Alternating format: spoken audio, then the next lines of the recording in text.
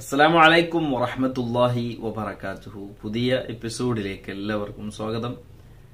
എല്ലാവർക്കും സുഖമാണെന്ന് വിശ്വസിക്കുന്നു, അതിനുവേണ്ടി പ്രാർത്ഥിക്കുകയും ചെയ്യുന്നു.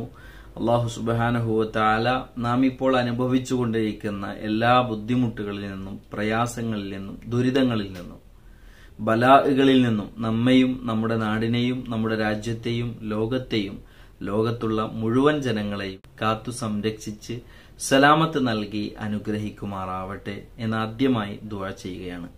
പ്രിയപ്പെട്ടവരെ, നമുക്കറിയാം പരിശുദ്ധമായ ശഅബാൻ നമ്മിലേക്ക് കടന്നു വന്നിരിക്കുകയാണ്. ഇന്ന് ശഅബാൻ 1 അല്ലെ? ഒരുപാട് മഹത്വങ്ങളും പ്രതിഫലങ്ങളും ഉള്ള ഒരു മാസമാണ് വിശുദ്ധമായ ശഅബാൻ. ഹബീബായ സല്ലല്ലാഹു അലൈഹി വസല്ലമ തങ്ങൾ നമ്മെ പഠിപ്പിച്ചിട്ടുണ്ട് എന്ത്? റജബ് അത് അള്ളാഹുവിന്റെ മാസമാണെന്നും ശഅബാൻ ഷഹരി എന്റെ മാസമാണെന്നും അതുപോലെ തന്നെ റമദാൻ എന്റെ ഉമ്മത്തീങ്ങളുടെ മാസമാണെന്നും നബി സല്ലല്ലാഹു അലൈഹി വസല്ലമ തങ്ങൾ പഠിപ്പിച്ചു തന്ന ആ ഹദീസ് റജബ് ആദ്യം മുതൽക്കേ നാം കേൾക്കുന്നുണ്ട്. ഏതായാലും നബി സല്ലല്ലാഹു അലൈഹി വസല്ലമ തങ്ങളുടെ മേൽ ഒരുപാട് സ്വലാത്തുകൾ അധികരിപ്പിക്കേണ്ട ഒരു മാസം കൂടെയാണ് ഈ വിശുദ്ധമായ ശഅബാൻ. ഞാനത് പറയാനുള്ള കാരണം, നമുക്കറിയാം നാം എപ്പോഴും കേൾക്കുന്ന, എല്ലാവർക്കും അറിയുന്ന, അല്ലെങ്കിൽ എല്ലാവർക്കും മനഃപ്പാടമുള്ള ഒരു ആയത്താണ് അഊദു ബില്ലാഹി മിനശ് ശൈത്വാനിർ റജീം ബിസ്മില്ലാഹിർ റഹ്മാനിർ റഹീം ഇന്നല്ലാഹ വ മലായികതഹു യുസല്ലൂന അലൻ നബി യാ അയ്യുഹല്ലദീന ആമനു സ്വല്ലു അലൈഹി വസല്ലിമു തസ്ലീമ എന്ന ആയത്ത്. ഈ ആയത്ത് ഇറക്കപ്പെട്ട മാസമാണ് വിശുദ്ധമായ ശഅബാൻ മാസം.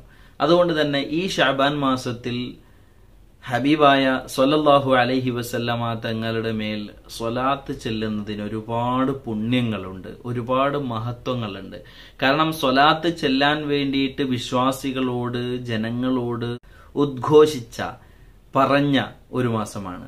അള്ളാഹുവും അവന്റെ മലക്കുകളും ഹബീബായ സ്വല്ലല്ലാഹു അലൈഹി വസല്ലമ തങ്ങളുടെ മേലിൽ സ്വലാത്ത് ചെയ്യുന്നുണ്ടെന്നും അതുകൊണ്ട് തന്നെ മുഅ്മിനീങ്ങളായ മുഴുവൻ ആളുകളും, മുഴുവൻ വിശ്വാസികളും ഹബീബായ സ്വല്ലല്ലാഹു അലൈഹി വസല്ലമ തങ്ങളുടെ മേൽ സ്വലാത്ത് ചെല്ലണം എന്ന് കൽപ്പിക്കപ്പെട്ട ഒരു മാസമാണിത്.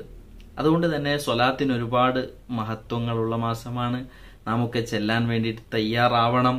അള്ളാഹു നമുക്ക് തൗഫീഖ് നൽകി അനുഗ്രഹിക്കുമാറാവട്ടെ. എനിക്കറിയാം ഒരുപാട് ആളുകൾ സ്വലാത്തുകൾ ഇഷ്ടം പോലെ ചെല്ലുന്ന, ഒരു ദിവസം തന്നെ ആയിരക്കണക്കിന്, പതിനായിരക്കണക്കിന് സ്വലാത്ത് ചൊല്ലുന്ന ഒരുപാട് ആളുകളുണ്ട്.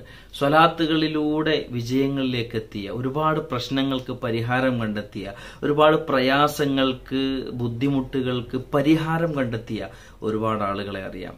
സ്വലാത്ത് ചൊല്ലി ചൊല്ലി ചൊല്ലി ഹജ്ജിനും ഉംറക്കും പോയ ആളുകൾ, ഒരു ക്യാഷും അല്ലെങ്കിൽ ഒരു സമ്പത്തുമില്ല, വെറും ഓട്ടോ ഡ്രൈവറാണ്. പക്ഷെ സ്വലാത്തുകൾ അധികരിപ്പിച്ചു. എന്തുദ്ദേശം വെച്ചിട്ട്? ഹബീബായ സല്ലല്ലാഹു അലൈഹി വസല്ലമ തങ്ങളുടെ ചാരത്തെത്തണം, അവിടത്തോടണയണം, ആ പുണ്യഭൂമികളിൽ എത്തണം എന്ന ഉദ്ദേശം വെച്ച് സ്വലാത്തുകൾ ഒരുപാട് ചൊല്ലി. അങ്ങനെ ചൊല്ലി ചൊല്ലി ചൊല്ലി ഓട്ടോ ഡ്രൈവറായിരുന്ന ഒരു മനുഷ്യൻ, അദ്ദേഹത്തെ ഒരാള് സൗജന്യമായിട്ട് ഉംറക്ക്, ഹജ്ജിന് വേണ്ടിയിട്ട് കൊണ്ടുപോവുകയാണ്. നിങ്ങളൊന്ന് ആലോചിച്ച് നോക്കൂ സഹോദരന്മാരെ. അപ്പൊ സ്വലാത്തിന്റെ ആ ഒരു പുണ്യം, പ്രതിഫലം എന്നുള്ളത് നമുക്ക് വിവരിക്കാൻ പറ്റാത്തത്ര മഹത്വമുള്ളതാണ്, അത്രത്തോളം വിശാലമാണത്. അതുകൊണ്ട് തന്നെ സ്വലാത്തിന്റെ ഒരു മഹത്വം നമുക്ക് പറഞ്ഞറിയിക്കാൻ സാധിക്കില്ല. ഒരുപാടുണ്ട് സ്വലാത്തിന്റെ മഹത്വങ്ങൾ. നമുക്കറിയാം മഹാനായ ഉമർ ഖാളി റളിയല്ലാഹു അൻഹു, അതുപോലെ തന്നെ മഹാനായ ഇമാം ഷിബിലി, അങ്ങനെ ഒരു ഒട്ടനവധി ആളുകൾ. അതുകൊണ്ട് തന്നെ സ്വലാത്തുകൾ അധികരിപ്പിക്കാൻ വേണ്ടിയിട്ട് നാം ഈ മാസത്തിൽ തയ്യാറാവണം എന്ന് മാത്രമല്ല, മറ്റൊരു കാര്യം കൂടെ ഞാൻ നിങ്ങളെ ഇന്ന് ഉണർത്തുകയാണ്. ഈ ശഅബാൻ 1 മുതൽ ശഅബാനിന്റെ 15 ദിവസം വരെ, 15-ാം,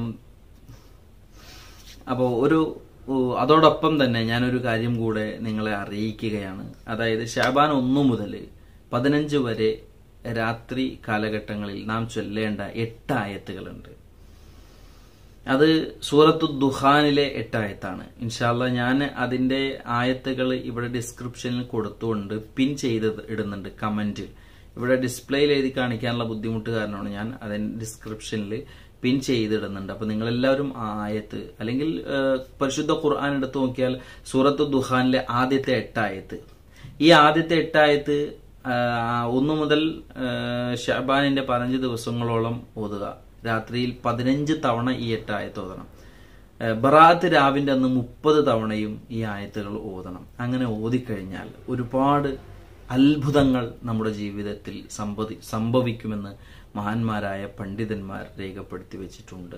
അതുകൊണ്ട് എൻ്റെ പ്രിയപ്പെട്ട ഉമ്മമാര്, സഹോദരിമാര്, സഹോദരന്മാര്, കുട്ടികൾ, മക്കൾ, ഇപ്പോ നമുക്കറിയാം ഒഴിവുള്ള ഒരു സമയമാണ്, ഒരുപാട് ഫ്രീ ടൈം കിട്ടുന്ന ഒരു നേരമാണ്. 1 മുതൽ രാത്രി കാലഘട്ടങ്ങളിൽ ഇത് ഞാൻ ഇപ്പോൾ നാം ചെയ്യേണ്ടത് മസ്അല ക്ലാസ് ആയിരുന്നു. മസ്അല ക്ലാസ് മാറ്റിവെച്ചുകൊണ്ട് ഈ ഒരു ക്ലാസ് ഇപ്പോൾ നേരത്തെ ചെയ്യാനുള്ള കാരണം ഇന്ന് രാത്രി മുതൽ ഇത് തുടങ്ങാൻ വേണ്ടിയിട്ടാണ്.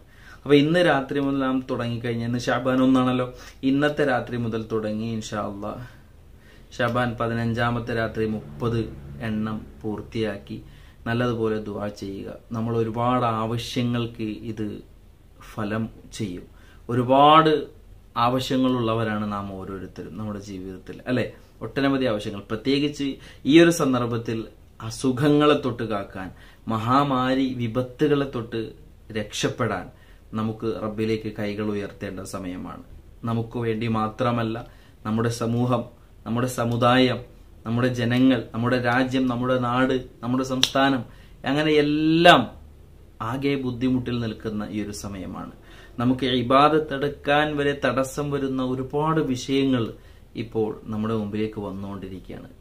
അതെ, പള്ളികൾ പൂട്ടപ്പെട്ടു, ആരാധനാലയങ്ങൾ അടക്കപ്പെട്ടു, പാഠശാലകൾ, ദീനീ പാഠശാലകൾ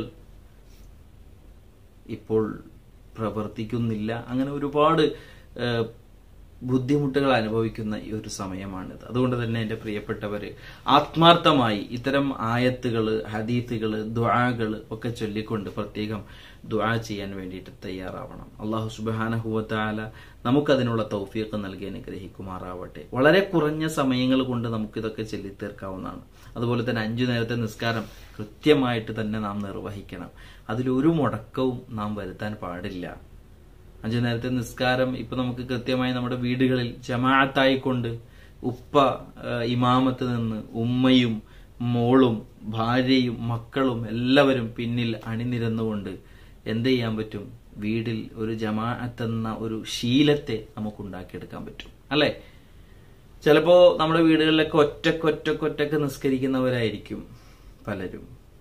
സമയം തോന്നിയ സമയത്ത് നിസ്കരിക്കും. അതോടൊപ്പം തന്നെ ഇപ്പൊ നമുക്കുള്ള ഒരു പ്രത്യേകത എന്താണെന്ന് വെച്ചാൽ വാങ്കുളിച്ച ഉടനെ എന്ത് ചെയ്യാം? നമുക്ക് നിസ്കരിക്കാം. അതിന്റെ അവ്വല വക്കത്തിൽ തന്നെ നിസ്കരിക്കാനുള്ള ഒരു ഭാഗ്യം നമുക്ക് കിട്ടുകയാണ്. അപ്പൊ അതെല്ലാവരും ഉപയോഗപ്പെടുത്തി ബാങ്ക് വിളിച്ച ഉടനെ ജമാഅത്തായിട്ട്, ബാങ്ക് വിളിക്കണേക്ക് മുമ്പൊക്കെ വുളൂ ചെയ്ത് എല്ലാവരും റെഡിയായി നിൽക്കുക. ബാങ്ക് വിളിച്ച ഉടനെ എന്ത് ചെയ്യുക? എല്ലാവരും ജമാഅത്തായിട്ട് നിൽക്കുക. അതിനൊരു റൂം വേണമെങ്കിൽ തയ്യാറാക്കാം.